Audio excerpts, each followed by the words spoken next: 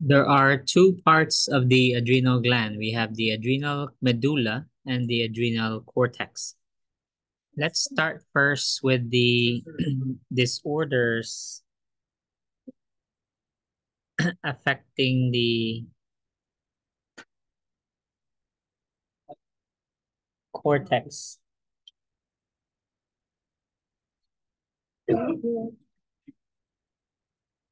So we'll come back probably next week after the exam for the medulla disorders. Let's start with the cortex disorders first. There are three hormones. In the female, there are three hormones secreted by the cortex.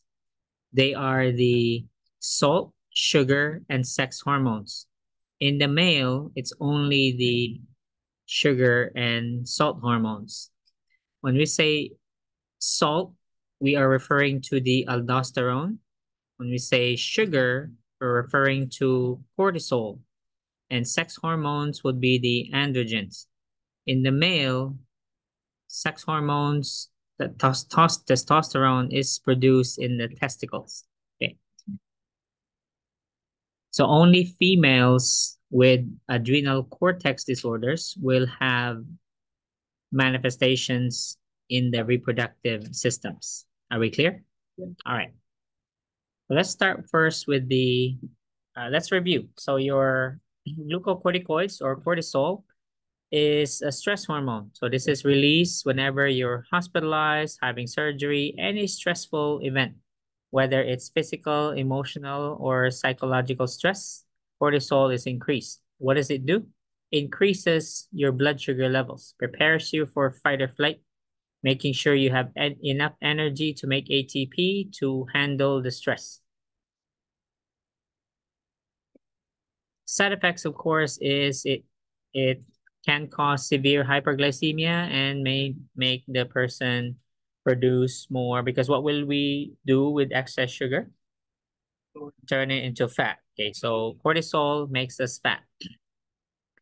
Mineralocorticoids, or this is also the salt hormone, is mainly the aldosterone. So what does aldosterone do? Okay, it's part of the renin-angiotensin-aldosterone system. So what does aldosterone do? Reabsorb sodium and water. Okay, so if we have, let's just stick with the salt and sugar hormones. If your cortisol, if you're deficient in the sugar hormone, which is what happens in Addison's disease or adrenal insufficiency, what happens to your blood glucose level? And what happens if you have too much of it? Increases. Let's go to the salt hormone.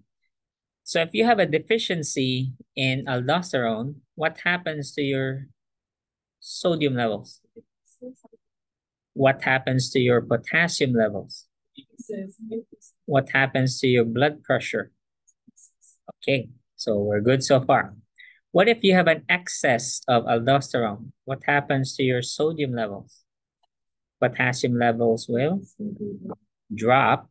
Blood pressure will have a deficiency. You haven't, sorry, I said excess, right? Excess. So blood pressure will increase. All right, so we're good. We won't discuss the sex hormones for now. We'll do this when we get to Addison's and Cushing's, the two exemplars we will use. But since this is not life-threatening, yes, it's concerning, especially for the female, but it's not really, again, life-threatening. So it's not part of the emergency management. Are we clear? It's not a priority. Let's put it that way. Let's discuss pheochromocytoma first. This is very short. We'll finish this in under 5 minutes. What is it? It's a cytoma. So what does an oma mean? What does this enter? It's a tumor. It's a tumor growing where? In the adrenal medulla. What are the two catecholamines produced by the medulla? Epinephrine and norepinephrine. So if you have a tumor growing in the adrenal medulla, what will this tumor produce? epinephrine and norepinephrine. So imagine someone with this disorder who have high levels of epinephrine and norepinephrine. What will this patient look and feel like?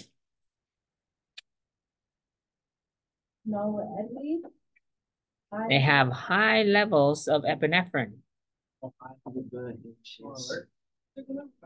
A very hyper person, okay? Very nervous, palpitation, high blood pressure, and sweaty, all the sympathetic hormones you can talk about.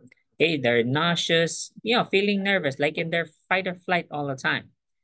The most concerning, of course, is the high blood pressure. This patient may experience or may have complications like hemorrhagic stroke because the blood pressure here are sky high. They're over 210 systolic, over 120 diastolic. Okay. So because of this problem, what do you think will be and here are the manifestations. Again, sympathetic hormones manifestations. So headache will be common because that's a manifestation of severe hypertension, correct? There's no nausea, neck pain, dizziness, headache, vision problems. So they're all mentioned here. They feel flushed. Again, high levels of epinephrine. So eye vision problems here, vertigo, blurring of vision, tinnitus, air hunger, dyspnea. Okay, there will be increased respiratory rate as well. Here's the blood pressure I mentioned. And besides stroke, this patient may go into acute or even chronic kidney failure as well. How do we diagnose? These are the 5 H's. So we diagnose it clinically with the 5 H's. But to make a diagnosis, we will also have to examine urine and plasma as well. So if the catecholamines are sky high, then we diagnose the patient with pheochromocytoma. Now, the definite diagnosis is made with the identification of the tumor. The tumor here is quite large. It's actually palpable. It's a big tumor growing on one or both adrenal glands. If it is palpable, one thing you'd never do is do not palpate it. You can touch it gently, but never palpate because palpating will do what? It will cause a sudden release of epinephrine, triggering a hemorrhagic stroke. Are we clear? All right. Let's go straight to the management. We have a tumor. So what will this involve? Surgery. We'll take the tumor out. If the patient, for whatever reason, is not still suitable for surgery, temporarily or permanently, then management will be symptomatic. We will give the patient gallons of medication to control the heart rate and the blood pressure. So name all the blood pressure medications you learned from MedSurg 1. They will be on it. All your beta blockers, calcium channel blockers, your diuretics, okay? So the patient will receive all those. And we monitor them, of course, for complications. We do cardiac and neurological monitoring to make sure we catch it early if they do experience a stroke or a heart failure or AKI. That's about it. This is our target blood pressure.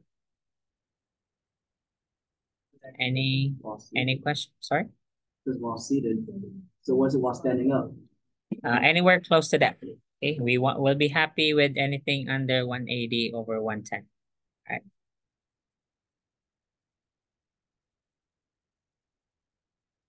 And I'll discuss the post-op,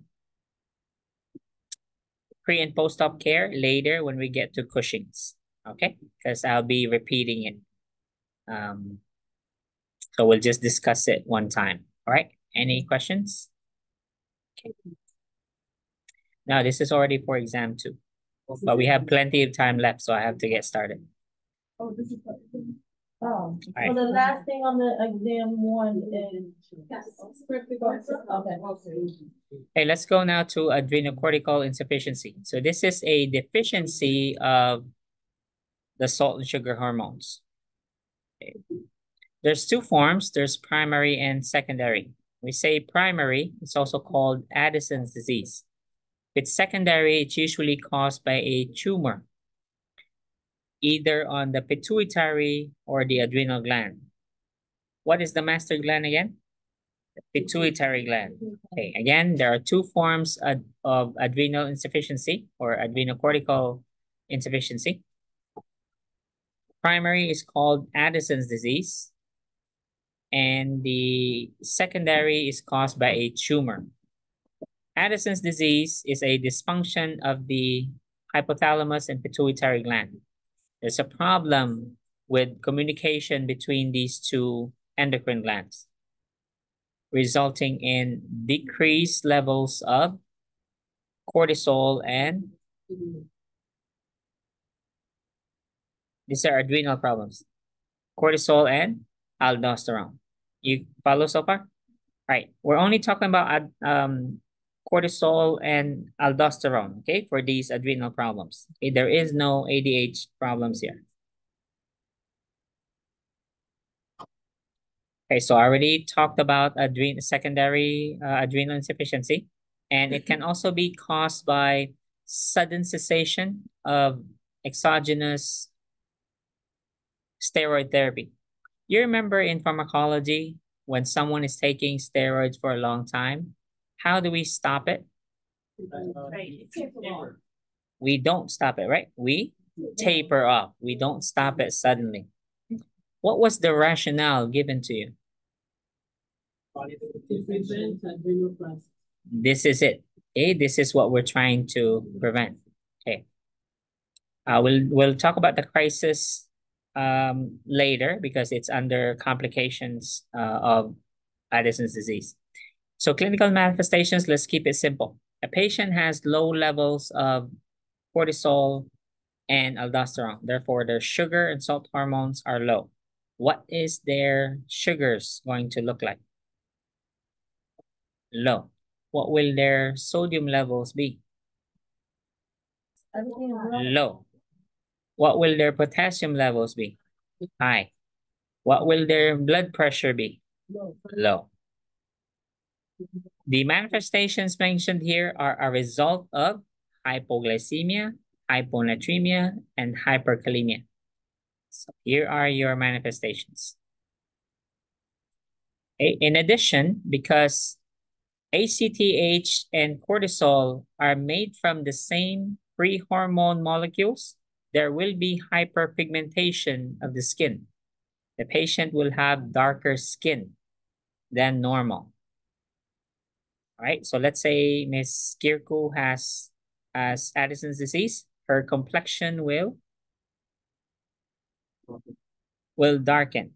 Okay, so she will have hyperpigmentation if she has Addison's disease. There is a life-threatening form of Addison's disease or adrenal insufficiency, which results from stress, trauma, infection, or surgery. Anything that is going to trigger fight or flight. Because can they put up a fight or flight? They cannot because of their low salt and sugar hormones. So therefore, it will result in a crisis. The symptoms won't be any different from Addison's disease. However, the levels are very serious. When we say hypoglycemia, it's severe hypoglycemia. When we say hyponatremia and hyperkalemia, it's severe hyponatremia and severe hyperkalemia. All right. So again, what's causing this? What will trigger this reaction, this crisis? Infection, stress, trauma, or surgery, right? So it doesn't have to be physical. It can also be psychological or emotional.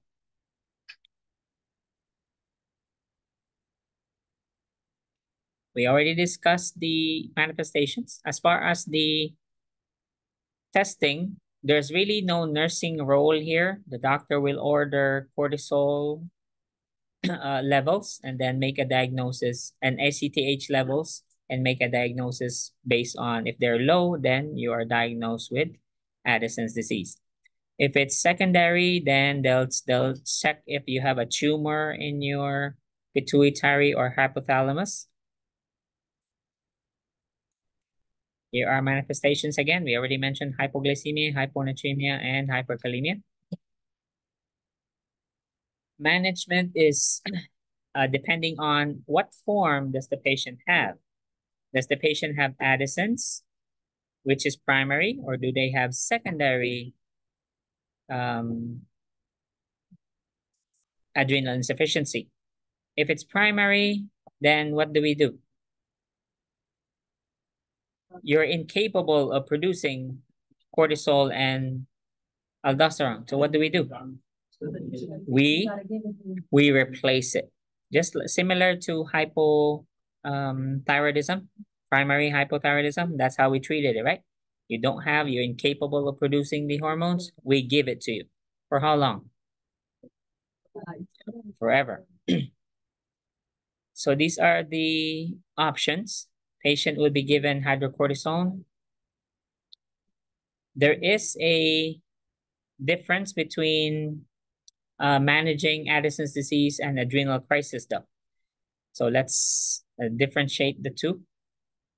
The description here resembles crisis. So this section, page 1477 under medical management, is really management of the crisis, because Addison's disease, which is not a crisis, is simply maintained with supplemental hormones for life.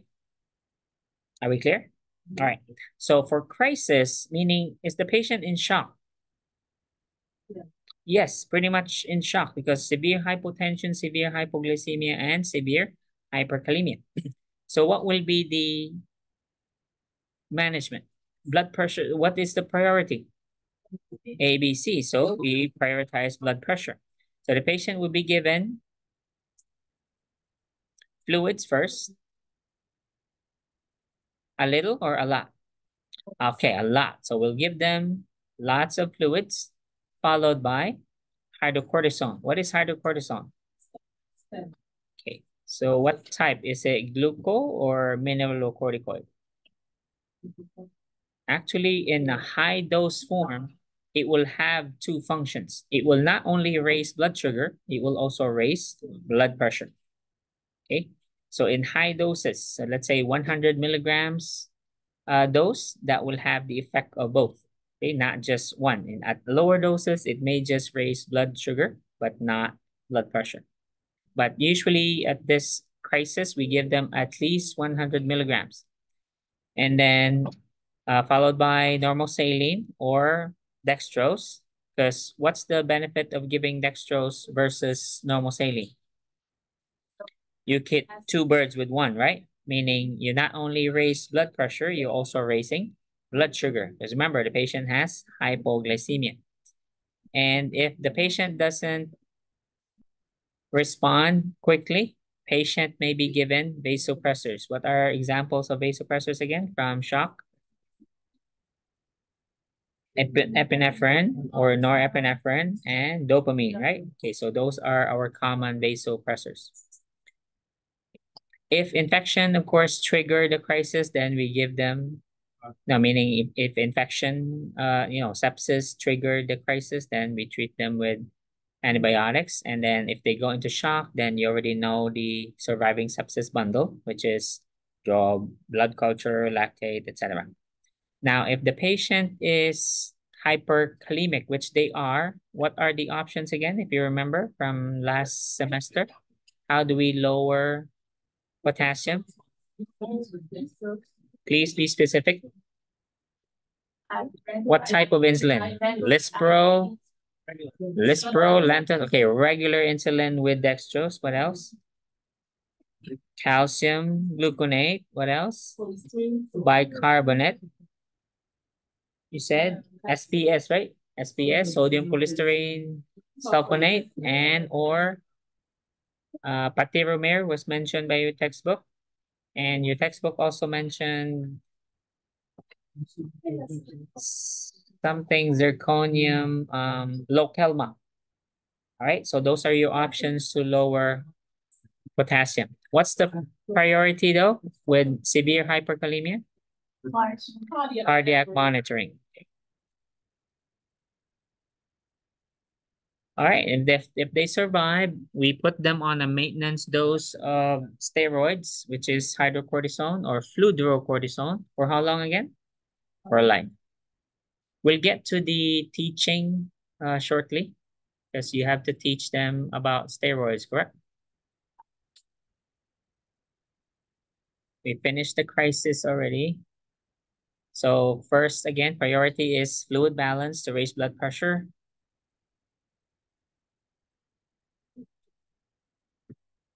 Okay. Now, as far as lifelong replacement of adrenal cortex, because these are steroids, what will be a consequence of taking steroids for a long time? Is it a matter of if they'll get an infection or when? Okay, so one of these days, these patients will eventually get an infection, correct? Can they continue taking the oral steroids if they're already sick? Let's say they got COVID, they got some stomach infection, and now they're vomiting, can't eat, or worse, they're not unconscious. You said to me earlier, we cannot stop abruptly, correct? Because they will go into crisis. So how do they do it now? They're already unconscious or vomiting, unable to keep anything down.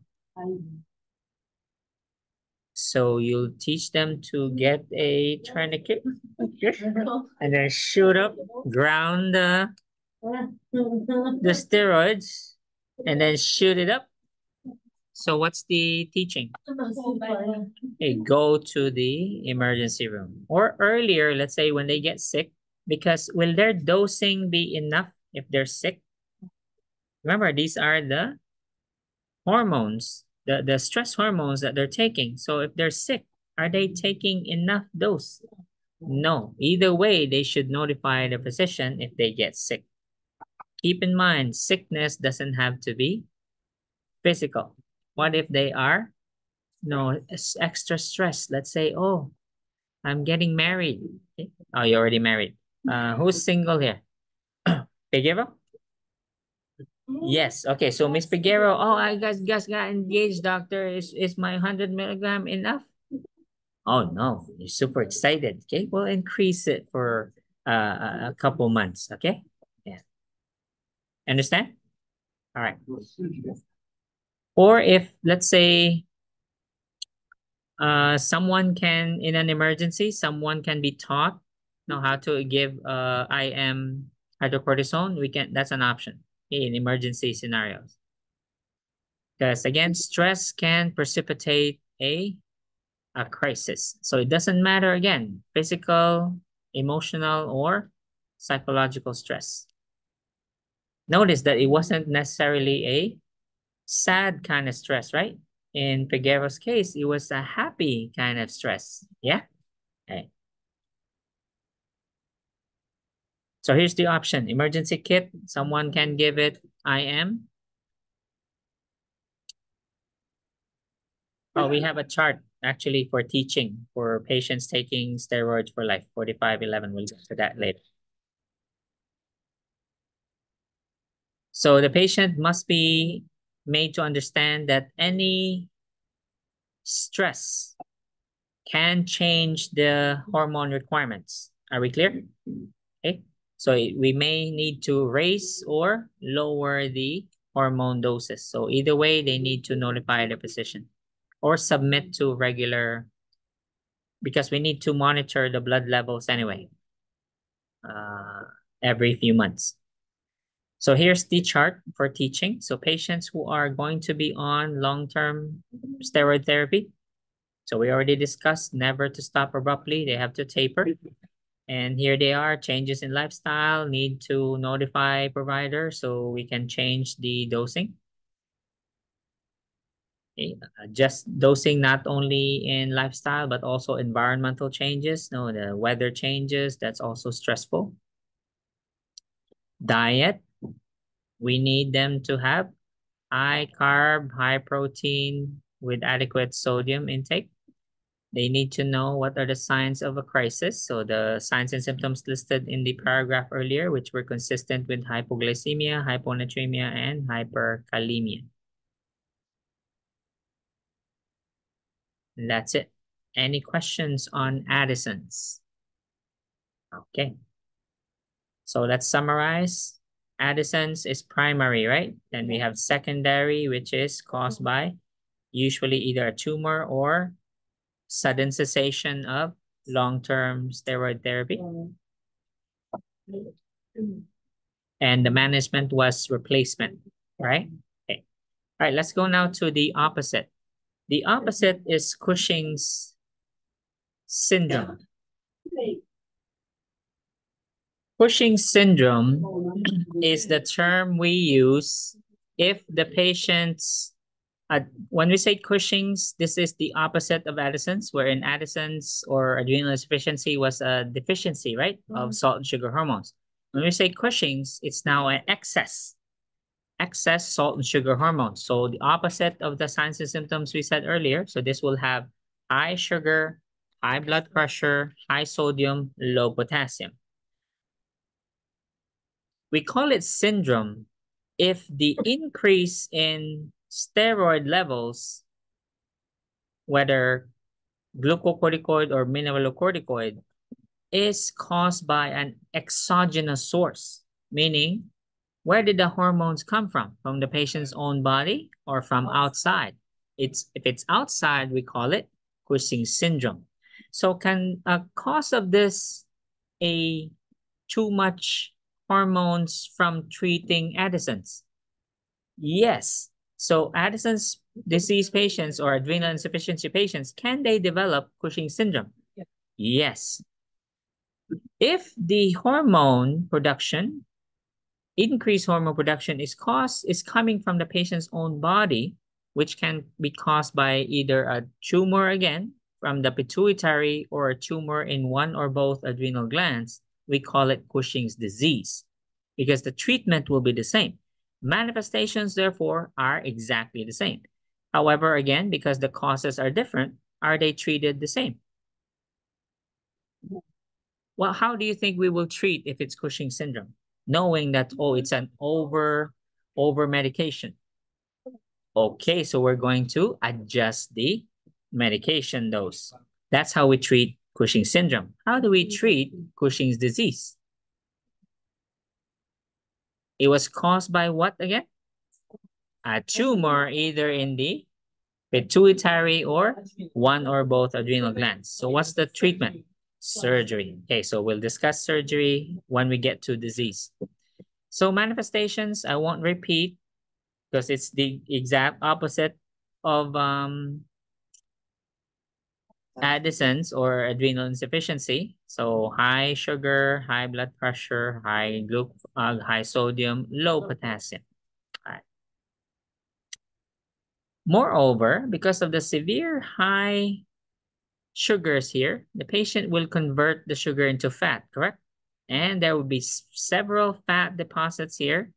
Let's start with the face. The face, the back of the neck, they will have a buffalo hump. They will have abdominal obesity. The extremities, though, will be thin. However, because of the high sodium levels, they will have edema. Edema will be in all over the body. There will be, because of the increased fat deposits, there will be, of course, a weakening of the muscles, resulting in protein catabolism, muscle wasting. So they'll eventually develop these spine abnormalities. Blood pressure results, blood pressure rises, as a result, and they will develop heart failure as well. Similar to SIADH, but again, there's no ADH involvement here, only sodium and water. So is this going to be a concern for a female patient? Yeah. Yes, very concerning. There's no picture here, but let me, there's one picture. The one you're looking at, this is actually a woman. This is not a man. This is a woman with Cushing syndrome. This is what a patient could look like because of the excess sexual hormones.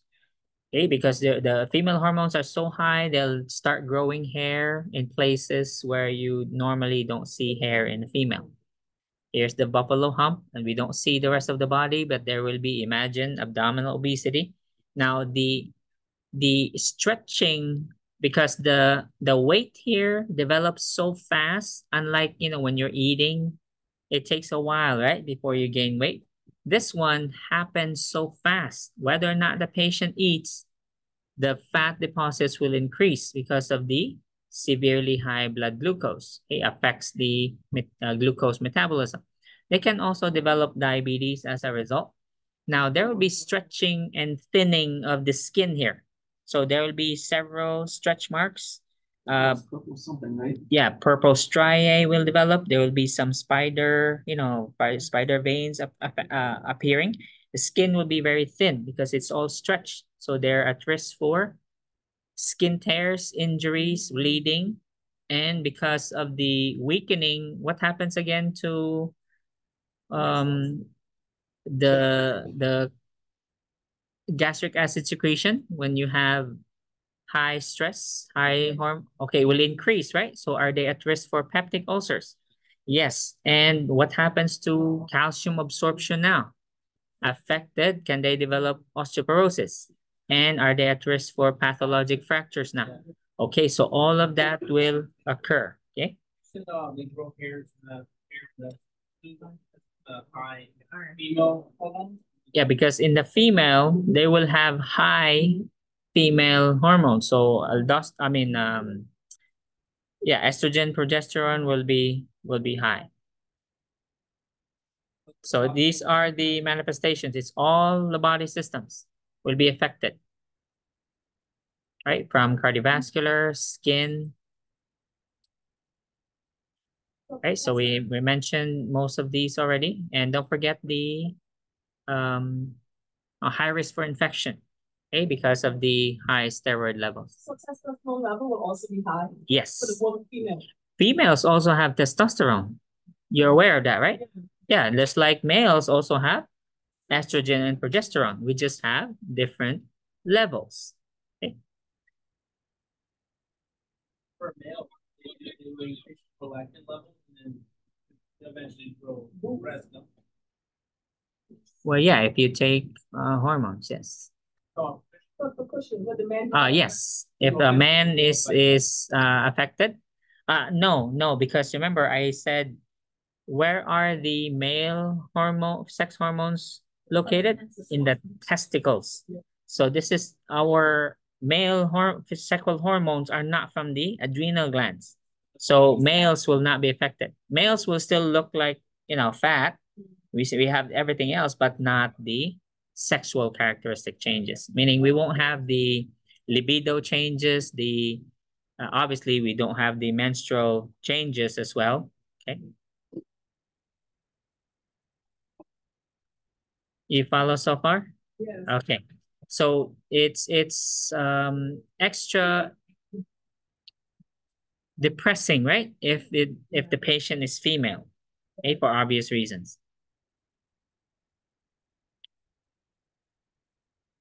We will skip the testing. Again, we don't have any role in the testing. The doctor will order lab tests, and then the results will be the basis for the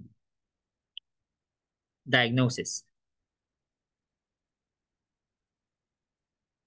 Let's go to management. So we have too much hormones now. We said if it's Cushing syndrome, how do we manage it? Adjust the dose. Okay, obviously the patient was taking too much, so we will adjust it.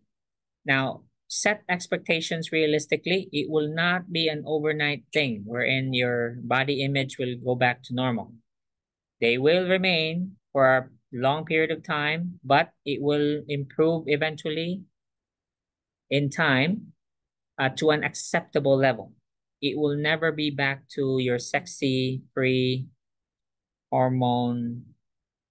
treatment levels. Okay, so make sure the patient understands. Okay, you won't look like you before you were like Angelina Jolie. Okay, now you'll probably look like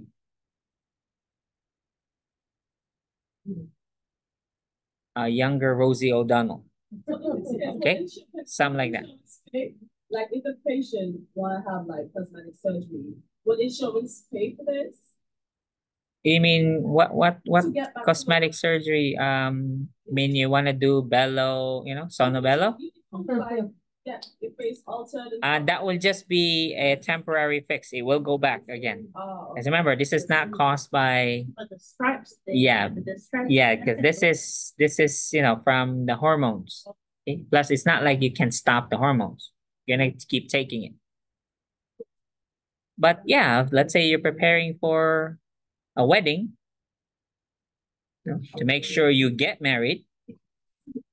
You do that, just for the marriage time, and then after that, this is I'm on steroids. Okay, if you get divorced, at least there was no prenup, so you still get you get what's due to you. Okay, now let's go to what if it's Cushing's disease? So we said it's going to be surgery, correct? All right. So if it's Cushing's disease, then it will be surgery, or sometimes it's radiation. But let's do surgery. Keep in mind, let's say adrenal surgery first, okay? So let's say the tumor is in one or both adrenal glands. All right. So we're gonna remove the tumor. Unfortunately, the tumor is as big or bigger than the adrenal gland. So the gland will be lost here. So if it grows on one gland, then the patient will lose one gland. If it's on both, unfortunately, they will lose both adrenal glands. In the first scenario, if they lost one adrenal gland due to surgery, do they develop adrenal insufficiency? No. No, because they still have one gland. However, will they require hormone replacement for a period of time? Yes, because the remaining gland will need some time in order to compensate for the loss of the other gland. So for a while, maybe up to 2 years, several months to right here. So temporary replacement will be necessary for several months until the other gland catches up. All right, any question? What if I lost both? What if I have the tumor on both adrenal glands? Then I will develop adrenal insufficiency. However, how did we treat adrenal insufficiency again? Hormone replacement. And because of hormone replacement, I keep changing the dose. What could I potentially develop? Cushing's syndrome. So if you were the patient with Cushing's disease, what are you going to say? I know what you're going to say. So the doctor explained all this, right? So I will say I have Cushing's disease with 2 tumors. So I will say, let me get this straight. I have Cushing's disease, and you're telling me you're gonna give me surgery. You're gonna take both out along with the tumor. Then I'm gonna be taking hormones for life, and I could potentially develop Cushing's syndrome. It's like 360, right? Not 180. It's a 360. I'm right back where I started. But this is the only option, right? So make sure the patient understands that. Some may say, oh, I'm gonna have surgery. Oh my God, thank you. Well, take note that the treatment causes adrenal insufficiency, which means hormone replacement for life, which could potentially lead to Cushing's syndrome. So from Cushing's disease to now Cushing's syndrome. But at least they'll live. We'll skip the treatment because there's mention of treatment here. This is only temporary. Right? This is not a permanent solution for Cushing's disease. This is only for temporary. So let's say there's some infection or something? Because remember, these patients are prone to infection, right? So let's say they have an active infection. Can they undergo surgery? Not yet. We have to finish the treatment of the infection. So meanwhile, to control the hormone levels, these are the treatments. Okay, only temporary, never permanent, meaning nobody will be on these drugs forever. All right, only temporary, because the permanent treatment is what? Surgery for Cushing's disease. Now, what if the Cushing's disease is caused by a pituitary tumor? What will be the surgery? Okay, hypophyseectomy. Did we discuss that last semester? No. Okay. So let's go to hypophyseectomy.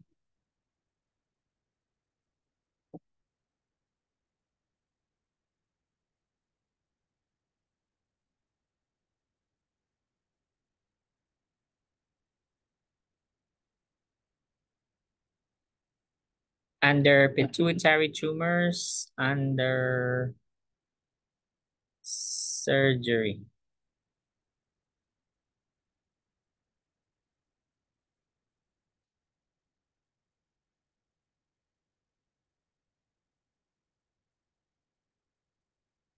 Okay. So page 1451. Hypophyseectomy is the surgical removal of the pituitary gland through a transsphenoidal approach. Because the pituitary gland is behind the eyeball, this is the preferred approach as opposed to performing a craniotomy, because if you open the skull, then that means you have to go through the brain to get to the pituitary gland. So the pituitary gland is safer access through the nose. So use your imagination. So they'll put instruments through both nostrils and also open your mouth, make a small incision at the roof of the mouth to put additional instruments through there to reach the pituitary gland and remove the tumor and the pituitary gland. Is there any way to save the pituitary gland? It's a pea-sized gland. The tumor is 10, 20 times bigger than it. No way. So you're gonna lose the pituitary gland. So after surgery, first of all, is this brain surgery? Yes, because the pituitary gland is in the brain. So it is brain surgery. So after surgery, will we monitor neurologic status? Okay. Could there be any CSF leak? Could there be bleeding? So the drainage, will it be clear or bloody? It's going to be bloody. So can you tell whether there's CSF fluid in the blood or not? How? Very good. Okay, so what's the test we use? No, we don't test for glucose because blood has glucose. It's always going to be positive. So that's not going to be reliable because again, the drainage is bloody. So of course it's going to have sugar, correct? Okay. So the other is the other reliable method is to do, remember the halo sign? When we, okay, let's go to the post-op. It's not here.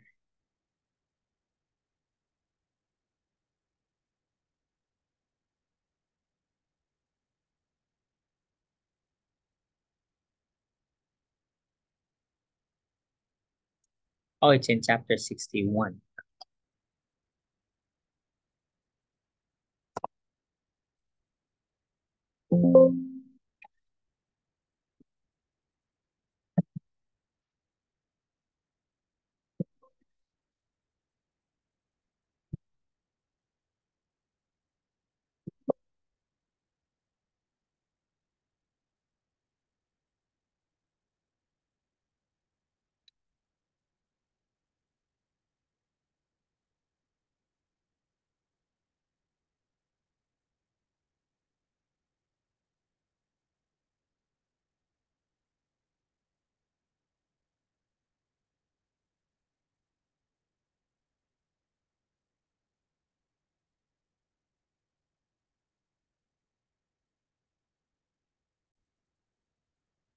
Right, so we are on page 2016, chapter 61 for the pre and post-op care.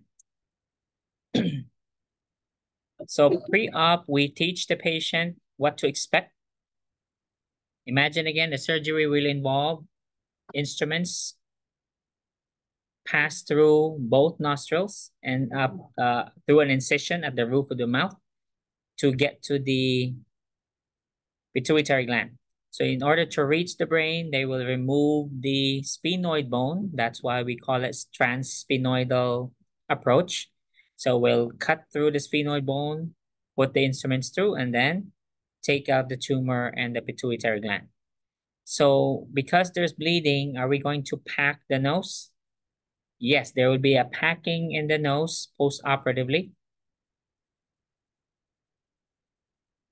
So the patient, can they breathe through the nose? No. So they'll have to breathe through their mouth.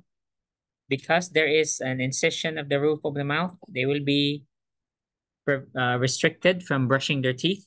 They are allowed to do antiseptic rinses, okay? So mouthwash on flossing, but no brushing their teeth because you might hit the incision.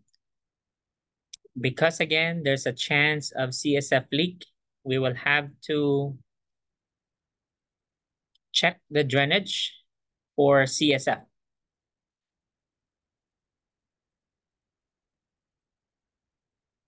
I can't find where exactly the halo sign is, but I'm sure it's in a different chapter.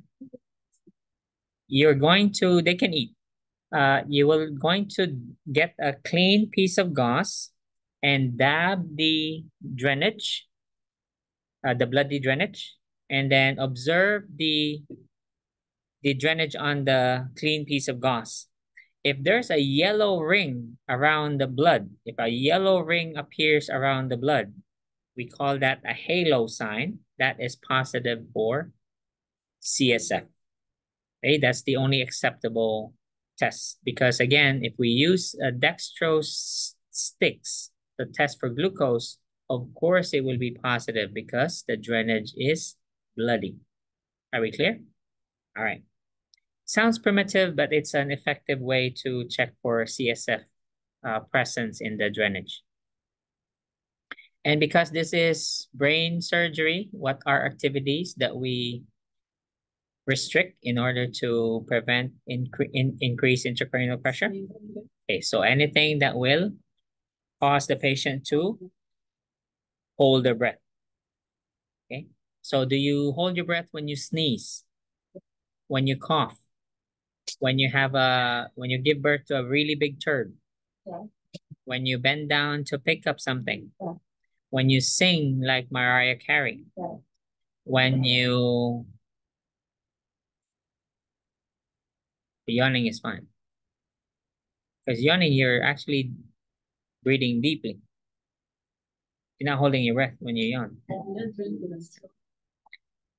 Oh yeah, they can drink and eat normally.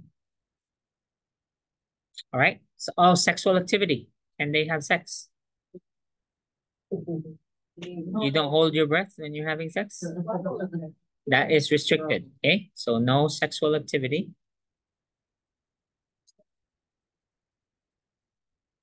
All right, that what covers it. So we did pre and post-op for, okay, I forgot. Let's go back to adrenalectomy. Pre and post-op care for adrenalectomy requires special preparation.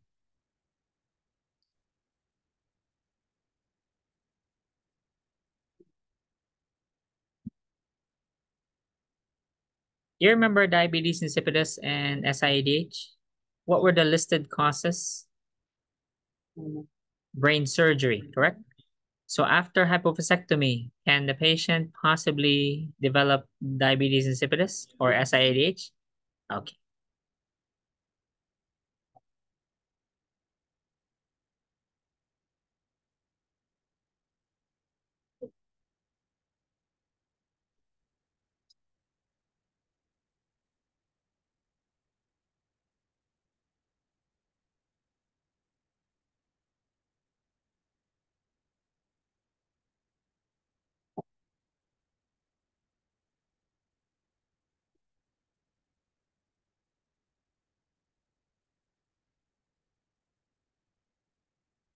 Okay. So here's treatment surgery for if it's caused by a tumor, meaning this is Cushing's disease. So adrenalectomy, right, is the option. So we already discussed unilateral adrenalectomy, so no problem with that. We know that there will be on steroid replacement for how long? Several months to maybe up to 2 years, okay, depending on how long the remaining gland can compensate. Okay, what if it's both? Remember, the patient's cortisol and aldosterone levels, what were they before surgery? Very high. When we do surgery, we suddenly take out both adrenal glands. So what will happen to the levels of the hormones? Did it drop slowly or suddenly? It dropped suddenly because you stopped the production, because you took out the gland. So what can result? What do we call that life-threatening scenario again? Adrenal crisis, acute adrenal insufficiency or acute adrenal crisis. Can they die? Yes. So how do we prevent that? We have to remove the tumor and the adrenal glands. We give them hormones. When? Before surgery. Do we continue it during surgery? Yeah. While they're having surgery, do we continue the infusion? No, think about it. You're going to cut it and take it out. So production from the patient's body will stop. So do we give before? Do we give during? Yes. What about after? Yeah. Forever after. Correct? Yeah, because now they have adrenal insufficiency and they have to be taking hormones for life. You understand? All right.